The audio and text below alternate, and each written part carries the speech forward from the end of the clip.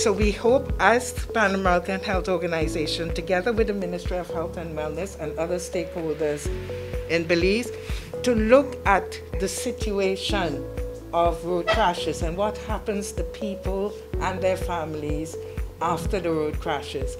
and to train a number of healthcare workers as well as other frontline workers into the type of support that should be given to people immediately after the crash, but in long term, so that they can be restored to want better health, but their families can also cope.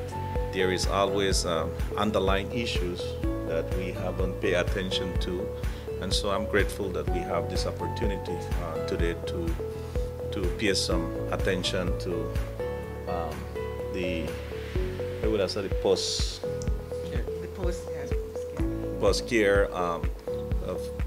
especially families who left with these impacts. Yes, indeed, post-crash care is an important aspect of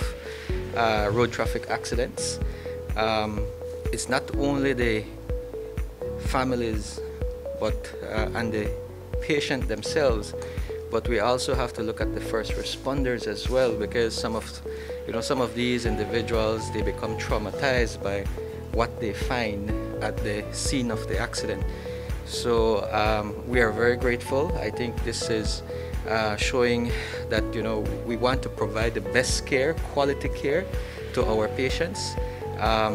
especially those who are involved and they remain with disability. We know post-care is an important part of the end-to-end solution that we're trying to achieve as a part of the road safety program. So